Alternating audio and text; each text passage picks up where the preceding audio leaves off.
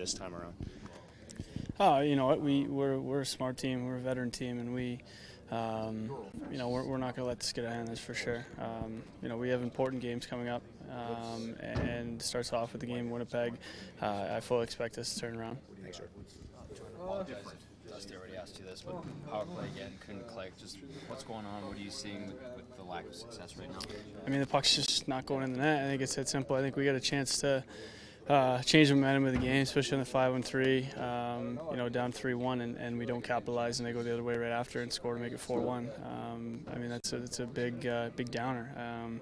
You know, you have to be the energy gainers. I mean, obviously you're not going to score every time, but in those situations you have to score. And you know, tonight we didn't do that.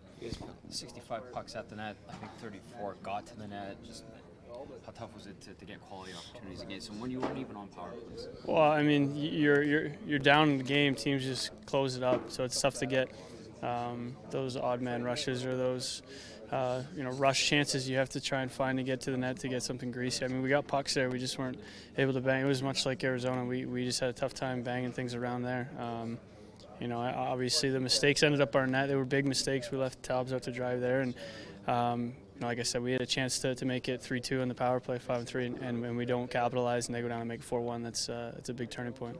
From what you guys have been watching and working on the power play,